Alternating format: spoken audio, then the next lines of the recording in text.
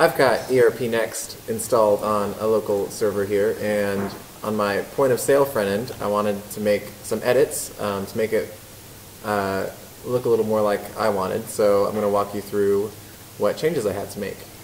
I've got a lot of extra white space on the left and right that I could do without, and my list of products stops at 24, and I want to be able to show all of my products instead of just the first 24. So I'll show you how to do both of those things. So first thing, we can just go into the style sheets. If you right click anywhere, you can, in Chrome, it's called Inspect, and it pulls up the HTML and the style sheets for each item. So if I click on this point of sale item, I can see where it says width and padding bottom. So those are the things that we can adjust really easily. I can just hit my down arrow on my keyboard to change how those fit.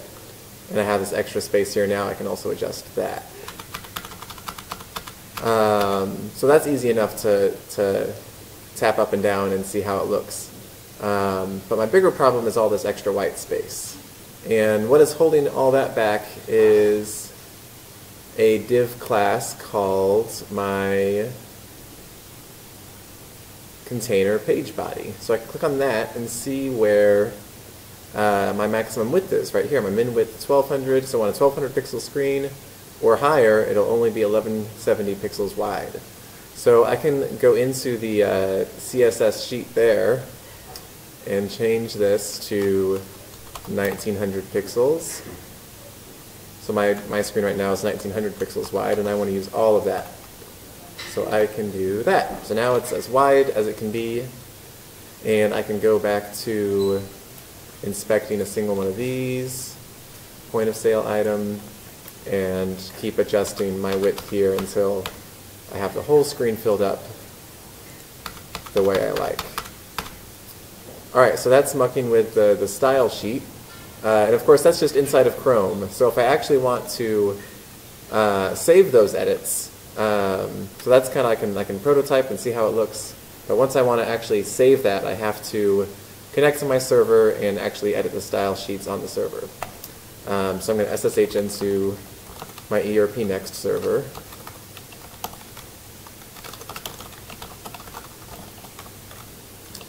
Okay, and this first file, this style sheet that we want to change, there's two style sheets that we're going to go into. The first one is located in this frappe-bench. erpnext is built on the Frappe framework. And in there we go into sites and assets and CSS. Alright, so we have desk.min.css and erpnext.css. So I'm going to look again where I had to change inspect, that container, right here, container page body. That minimum width was desk.min.css line 2483, so that's telling me where I need to go. So in my terminal here, I can open desk.min.css, and in Vim, I can set my line numbers, and I can just jump to line 2483, and here are my media containers. So my min width, I can change that to 1900.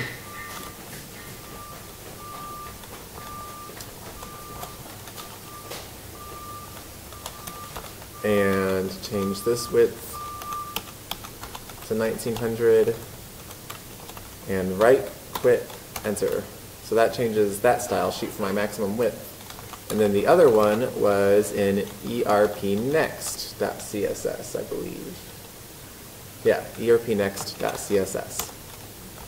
And it's right here, POS item, I have my width and my padding bottom. So what did I decide on? I decided POS item, my width would be 16, and my padding bottom would be 20.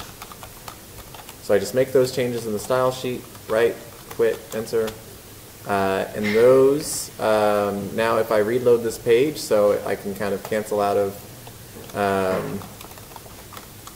the changes I made in the Chrome inspector.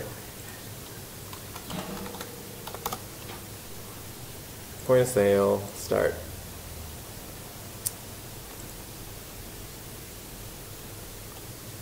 I think I have to refresh it. Okay, so I refreshed it to kind of clear my cache, and now you can see it takes up the entire width, and it has my layout taking up a lot more space. So I like this a lot better. Alright.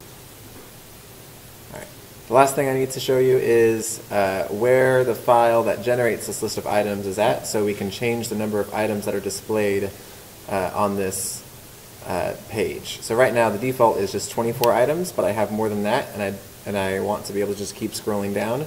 So I go back to my terminal, and this file is kind of takes a little bit of digging, but it is in my frappe-bench install. I go into apps/erpnext/accounts/doctype/sales invoice, and in this folder we have our pos.python file.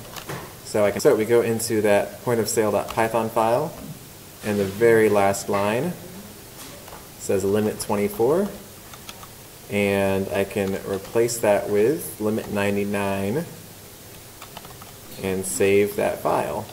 And after that, I actually just have to reboot the server.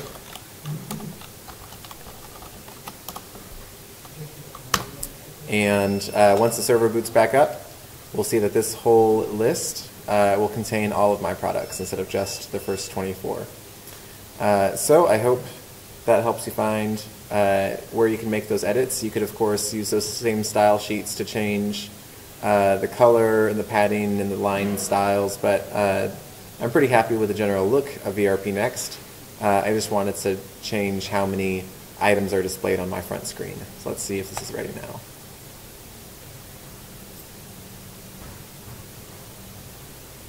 Alright, so when you refresh it, it'll have this icon. You can just click on that to switch back to this view, and aha! Now I can scroll all the way down.